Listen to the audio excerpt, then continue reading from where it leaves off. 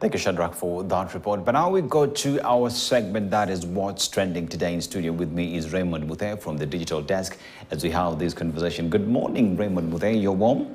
Good morning, etc. I am. Your Eid was well spent? I hope yours was too. Mine was well spent. Mine, but I was actually working. Okay. Mine was well spent. I was at the mosque because you're breaking the fast. So, yeah.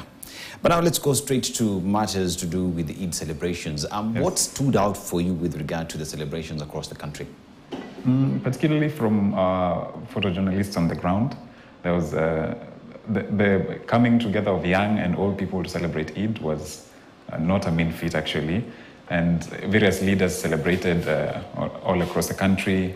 And we even see, I don't know, is that part of the tradition to see people who are not Muslim even dressing up in kanzus and hijabs to celebrate Eid?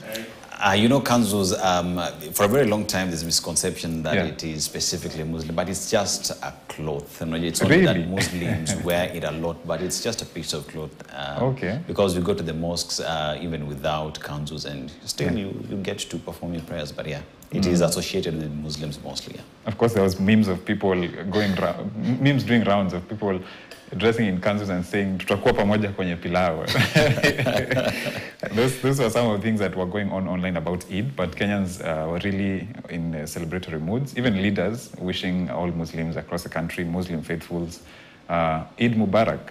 And from us to you, Eid Mubarak. Bin al-Aidin. And do you have a kanzu? I do not, unfortunately. I'll get you one. I'll get you one for the Eid that is Eid al-Adha. I shall get you one for that, yeah? But now let's go to the Dedan Kimathi University. What's happening in this university? Well, there's 180 shillings going around to each and every student from a 1 million shilling donation by President William Ruto. And it's interesting to see this because the decision was made through a Google poll that involved all students, and 51% of them supported the sharing of funds, while the others said the funds should go into a bursary. And the move, of course, definitely sparked reactions because 180 shillings is not that much money considered with the tough economic times currently. But there were different comments online, even with other students talking about how 180 shillings could go a long way for a comrade's lunch. I don't know if your university days were the same, but clearly from the numbers here and from what people are saying online, in terms of 180 shillings being enough for lunch, I think Kenyans had mixed reactions on this one. I personally didn't think 180 shillings would be enough for lunch. But if I reminisce on my campus days, I think it will be more than enough. Yeah. If you're given a choice to whether it goes to sharing or bursary, what would you choose? I'd choose bursaries, honestly. What if you don't get it? That's a conversation for another day.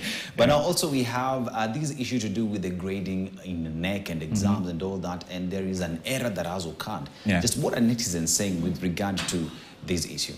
Well, there was a printing error with the Kenya National Examinations Council that was pitting the KCSE, that's 2023 KCSE, and the system glitch caused the omission of a minus in the grades. So, for instance, if you had a D minus, for instance, that meant your results would reflect as a D. And the error affected about 3,018 candidates across 1,059 examination centers. Of course, Kenyans online were really concerned about this and were calling for accountability with the same.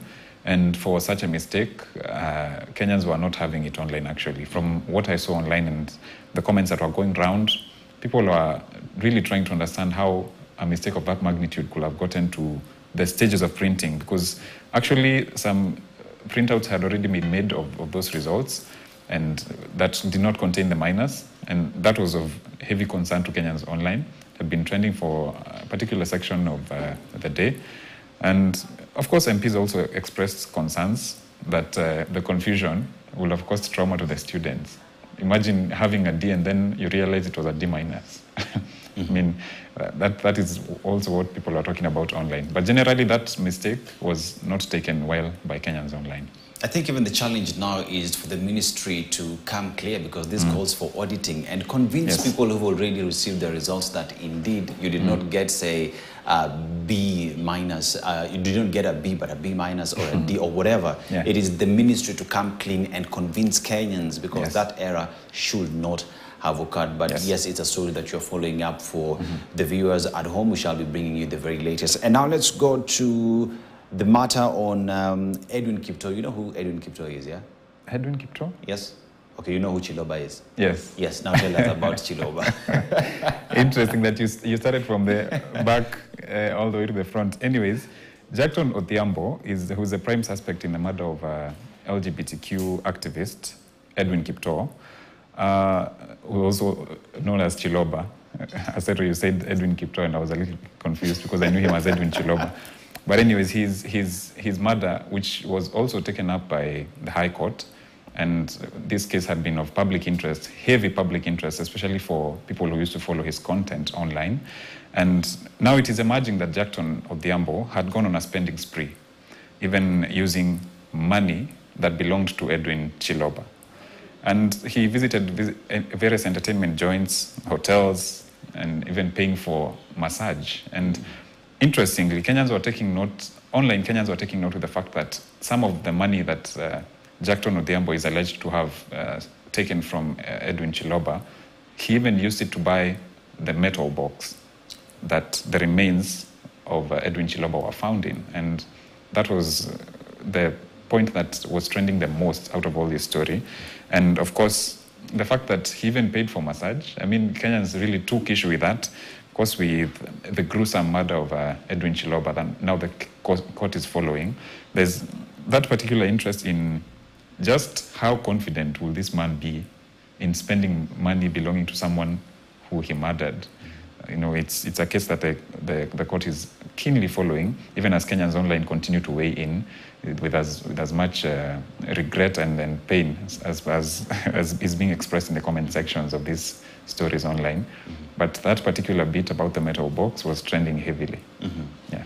And yes, indeed, that is the matter that is in court. We wait to see the final verdict that will come from the courts. It's a matter that you're also following because it is of interest to the entire public. Thank you very much, Muthe. As we continue to follow up on what is happening, please remind me of your counsel a little bit later once we are out of this place.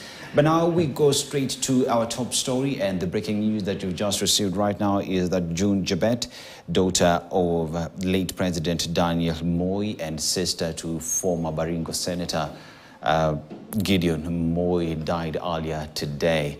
Now the family is asking for patience and privacy as they continue to mourn their beloved daughter and sister. That is June Chebet Moi, daughter to late President Daniel Moi, has died today at the age of 60. Now she is the sister to former Baringo Senator Gideon Moi. It is a story that broke out earlier today. It is a matter that we continue to focus on, but the family has asked that and requested that we give them time and privacy as they continue to mourn their daughter who died earlier today. It is a matter that you're continuing to follow up for you, but I will take a short commercial break right here. When we come back, we shall be bringing you a matter that is of public interest as well, road carnage in the country and how we should be handling the same. See you in a bit.